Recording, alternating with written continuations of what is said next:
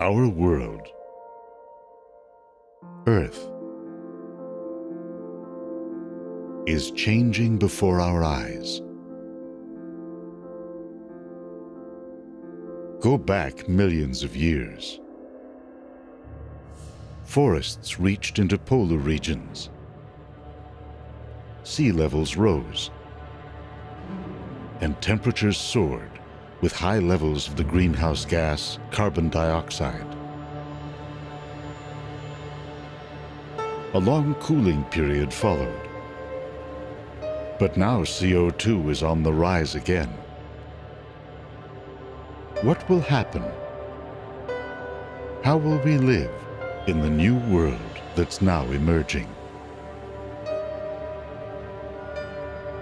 Scientists are intensively tracking the workings of planet Earth with satellites that chart its winds, ocean currents, temperatures, plant growth, and more.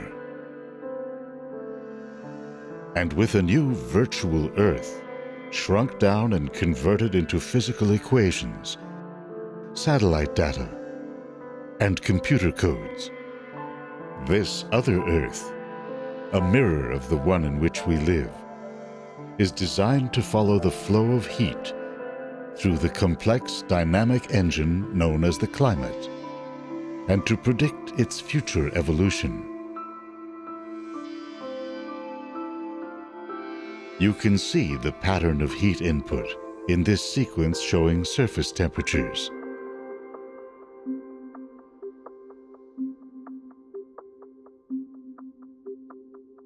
As the seasons shift, heat builds and dissipates, most notably across tropical and subtropical regions.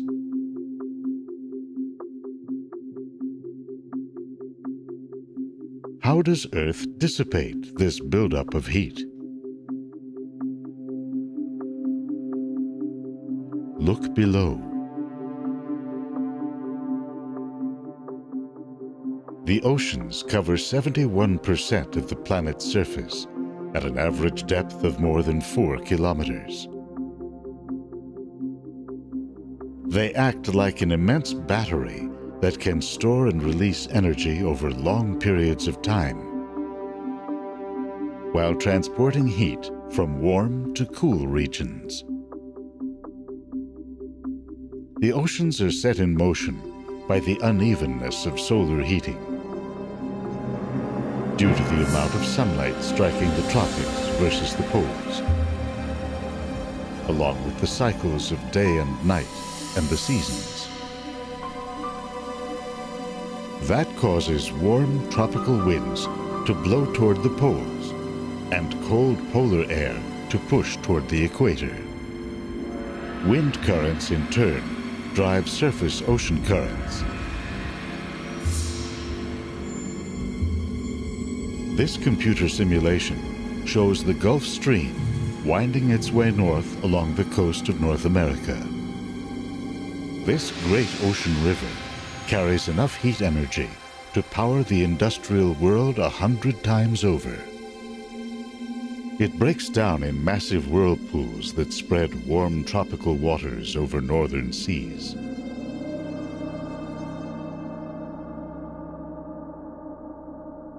When heat builds within tropical oceans in late summer, it can be released in a fury. Here is a simulation of surface winds beginning on September 1st, 2012. In that year, the Atlantic Ocean spawned 19 named storms.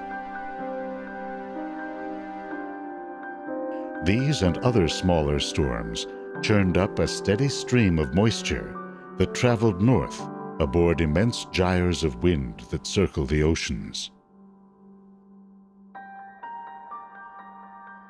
Hurricane Sandy took shape over the Bahamas on October 22nd. Moving north over the open sea, it intensified within unusually warm Gulf Stream waters. Up along the New Jersey coastline, Sandy was slowed by a dome of high pressure to the north. That caused it to turn sharply west into an advancing cold front.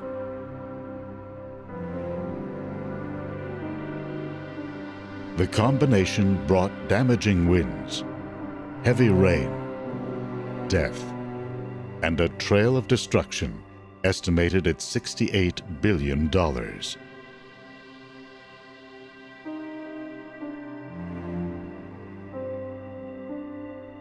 Recent studies predict that as the oceans continue to get warmer, they will release their heat in ever more powerful and more frequent storms.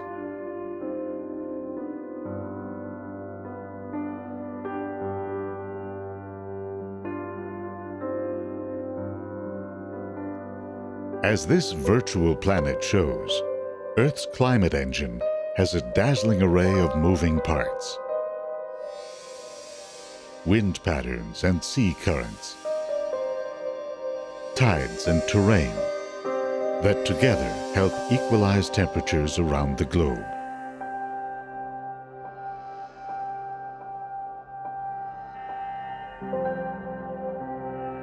There's something else at work on our planet.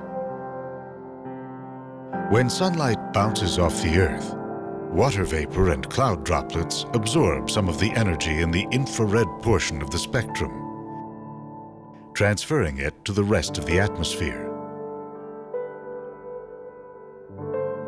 A recent NASA study predicted that if water vapor were the only greenhouse gas, temperatures would fall, sending Earth into an icebound state. Something is needed to act as a thermostat, a control knob to keep the climate steady. Though it's only 0.038% of the atmosphere, carbon dioxide absorbs enough energy to prop up global temperatures and allow water to remain in the atmosphere. It's the settings on this thermostat that are now changing. Since the Industrial Revolution, the amount of CO2 in the atmosphere has increased nearly 40%.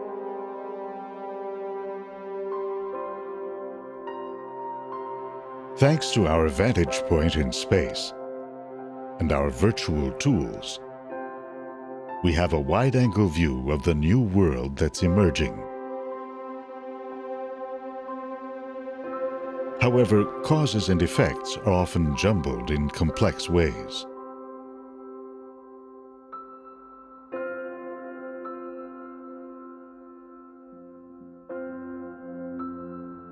This sequence features a simulation of aerosols in the atmosphere. Fine particles from volcanoes, fires, dust storms, cars, factories, and more.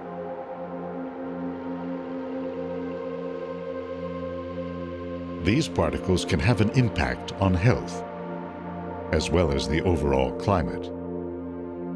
Some particles, like sea salt, reflect sunlight back into space. Others, like soot, absorb heat and warm the atmosphere, even as they shade the Earth from solar rays.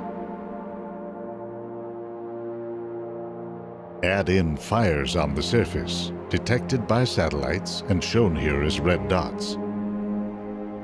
They are major producers of carbon soot. They are also a catalyst for change in a warming world. Increased CO2 and warmer weather will bring more rain and vegetation to some places. In others, they'll turn forests into tinderboxes.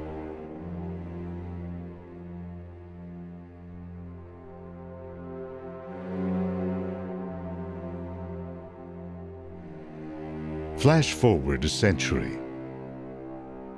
How will Earth look to us then? Will we, its supposed masters, find ways to manage it? Or will we let it slip from our grasp?